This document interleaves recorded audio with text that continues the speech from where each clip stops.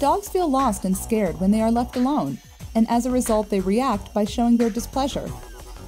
You can help your dog get through this with a bit of patience. Here are some tips to help you. Find a silent, comfortable room for your pet. Place a loving toy and an item of clothing that smells like you inside the room with him, and that will increase the comfort level. Start by leaving him for a shorter time and then gradually extend the amount of time as he becomes more comfortable. Praise him every time he waits quietly. If the approach does not work, some type of anti-anxiety medication may be helpful. Give him time and patience, and he will eventually learn to tolerate your absence. For more such dog caring tips, click on the link below.